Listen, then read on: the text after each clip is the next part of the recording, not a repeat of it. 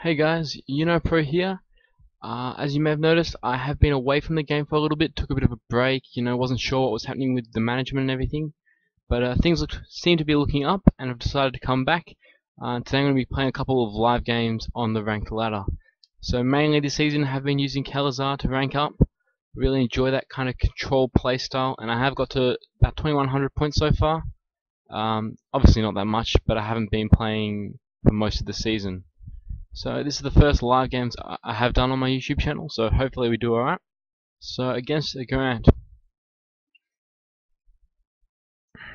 just waiting for it to load.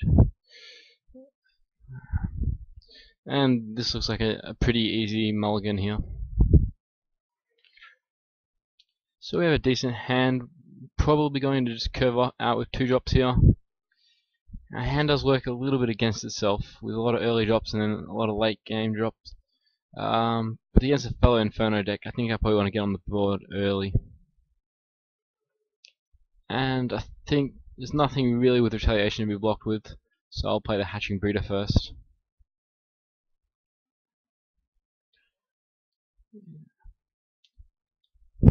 Okay, so he makes a interesting choice to block there. Does leave him open to firebolt, but we'll have to spend our mana a bit inefficiently. There are a couple of options here. One thing I'm even thinking about is just attacking and playing a hatching breeder in front, which I actually think might be best, because then the next turn we can just play a succubus and attack. So magma burst. Yeah, I'm fine with magma burst. I think I'm just gonna play hatching breeder in front and increase magic. So yeah, obviously, like, the reason you wouldn't normally play that there is to play around firebolt, but I'd rather play this turn, play a succubus, and then firebolt. So that was what we were open up to, but we still have the 2/1/1s, and I feel like this matchup is more about getting onto the board early, and we're spending our mana really well here. And Garant won't have too many comeback mechanics himself. So we are running a little bit short on cards because of that, but we still have the board control. Hopefully not something too big here. Garant's Purge, yeah, that can be a bit of a problem. I'm guessing he'll get this. Okay, he chose the time jump. If I was him, maybe would have gone for the spell stealer, because I feel like it's probably just the best card in the deck. But obviously there's a couple of different ways you could play it. Just gonna spread these out here, I think, and then just play a maniac. Keep increasing. Doesn't really matter here. So I mean, there's not a lot of AoE you can have here. Some, but I think we're in an okay position. We should be able to get Enthrall on turn 6, and we have Akvrathrath. If anything gets too wrong, though, it would be nice to have, a Soul Reaver or an Alone in the Dark.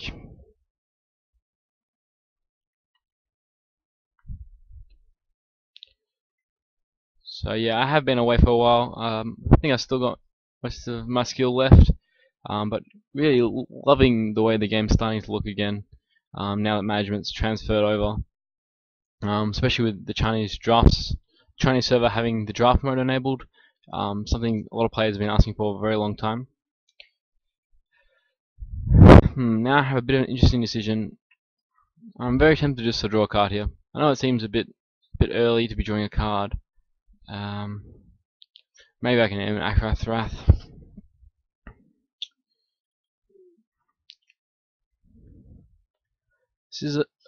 I think I'm definitely going to be attacking with the succubus, but I can definitely attack here. Though that may, signal what I have a bit too much if I choose not to use it. With Enthrall next turn, we're gonna have time to cast anything but a spell stealer in regards to our requirements. So, but I mean, what do I really want to draw here? Do I just want to draw a creature? Maybe that's fine. There's a lot of 3-might creatures though. I think I want to draw a card still. Okay. think I'm gonna go ahead and just use this. Okay. Interesting hand here. So we're going to be discarding either way. There's not a lot of point taking the Moon Phoenix, probably. I mean, we know he has no way to kill it, so it is an option. But himself, he's getting a bit low on cards too. Probably the Void Arbiter is the best option because we have enough tools to kind of make the Moon Phoenix a little bit ineffective. Probably going to take the Void Arbiter here. Yeah, and that actually does give us some magic channel, which is always nice. Put this here. Now the question is, do we attack here? And I say we probably do. We want to keep the demon count low, and I mean he's probably going to play into this anyway because he wants to get the discard. So interesting decision. Yeah. Oh, unfortunately, yeah, that discard did hurt us a bit, but we still have Enthrall ready. Still can't draw any more cards. Yeah, that does suck a little bit. Well, we saw his hand. He has one more Maniac Taskmaster and a hidden card. So if we enthrall, we can probably just bring the enthrall back here. He only has one card left in his graveyard. So probably enthralling this. I mean, we could enthrall this. That's the only other option I'm thinking about. But with only one card in the graveyard, there's probably no need to, since it'll just go back to him when it dies anyway. So yeah, I think we're going to go ahead and do this. It's kind of unlikely to do a Firebolt. Probably just attack here again. Yeah. And we're going to start increasing our might. So I mean, this Void Arbiter is hurting us, but it's probably hurting him even more. Even the Night of the Rising Moon won't work for him. Our hand's very reactive, unfortunately. Okay, so it did have an Akrath's Wrath. That will allow us to start drawing cards again. And his graveyard, 3 cards still. Okay, pretty much from now on I feel like I want to be drawing a card every turn. Unfortunately, it's not going to do anything against the Moon Phoenix, but we're definitely playing this anyway. Now the question remains, I really don't want to play Soul Reaver on this. We can kind of get it caught up with the Forked Firebolt or something else. The question is, do I just play the Hellfire Bloater? And I feel like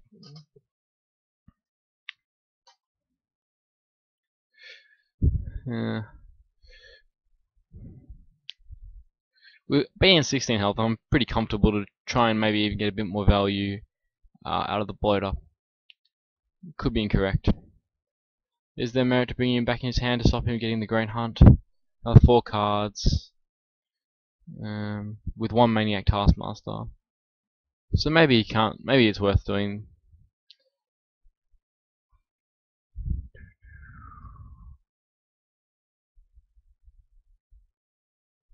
Maybe it's worth. I think I want to deny this thing from happening. Well, I mean, yeah, that's probably the best idea.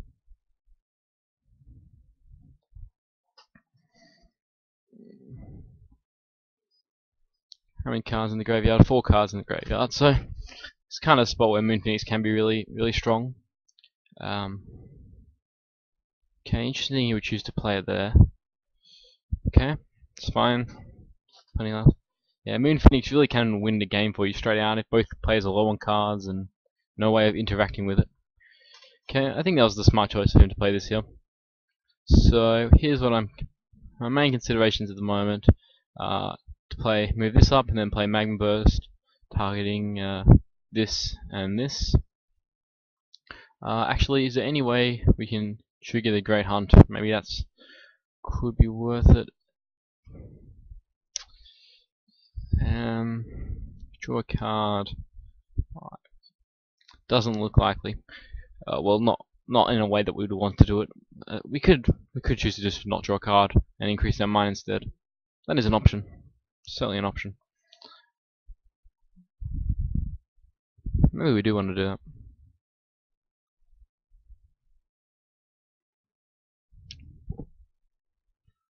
Yeah. I think I just want to make the solo play here. Taking these two out, then we'll just draw a card. Okay. No reason to get fancy there. Um, in that case anyway, we're just basically cycling the Firebolt really. Well, very unfortunate that he had the golden horseshoe there. That's going to refill his hand quite a lot. But we do have the tempo, and we're going to have a great hunt again next turn. So that does give us a lot of options. Hopefully he discards a Fireball if he uses that one. Okay, he's not even going for it. Interesting choice here. We could push for damage, but I think we're just going to draw a card first. Aqua's Wrath. I just don't feel like it's necessary at the moment. How many cards? 7 cards in graveyard, so we're not going to be lasting the Phoenix, most likely. I think we want to start off fireballing here. Yeah, I don't want to waste it Alone in the Dark on just killing this when it's really just there to soak up damage. I can think about fireballing that, but I can't think of anything that does 3 damage, doesn't do 4. So let's just get rid of a card from the graveyard. And I think I'm happy to just delete it as that. We have the Akras Wrath, and yeah, if he overcommits to the board, then we have the Wrath, and we can just be up quite a few cards. Definitely not the clearest way to play this game. There's been a lot of different options. The 2 Alone in the Dark should do us a lot of work once we clear the board.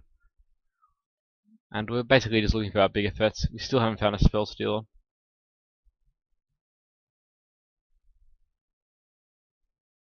Once we find a Spell Stealer, we should be fine. Still no Soul Reavers in the yard, unfortunately.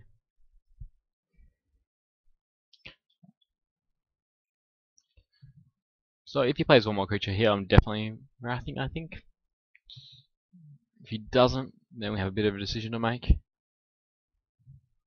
He is starting to beat it down, so we're going to have to start worrying about blocking those Phoenix hits. But at the moment, I feel pretty comfortable.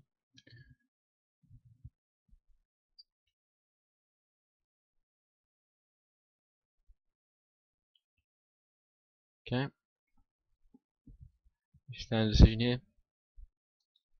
Okay, so he chooses not to play another creature. I'm probably still going to wrath here, though maybe there's some merit into Alone in the Dark. Maybe that's actually what we want to do. So what I'm thinking about currently is probably playing something like the Hellfire Bloater, trading off to kill the Phoenix, Firebolt for the Alone in the Dark kill, which gives us plenty of mana. So I'm going to just draw a card first. Does that change anything? It basically just means that we can save a Firebolt. We can use this instead of... It basically means we can save... Do we want to save a Firebolt? Yeah, there's basically no reason to use this over the Hellfire Bloater. So I think I'm going to go ahead with that play. And... yeah, that was pretty clearly the best play in my mind. Lethal damage presented on the boards. Doesn't have to worry about time jumps because he did purge them away. But we have a board clear still. He has to find a way to block both lanes quite a decent amount. Okay, so this is just lethal here. 4. Then we discard a card and deal 2 damage and attack for the win. So guys, it was my first go back, probably very rusty at this and at the game, so please bear with me. I hope you enjoyed it, and I plan to do more as I am really enjoying the game again. And the meta seems quite fresh. I verse a bunch of different decks. I have heard Inferno is a bit of a problem, but I'm still versing a lots of different decks. So guys, leave lots of comments below what I can do better, what you liked, and what you would like to see next time. Thanks a lot guys, I'm UnoPro.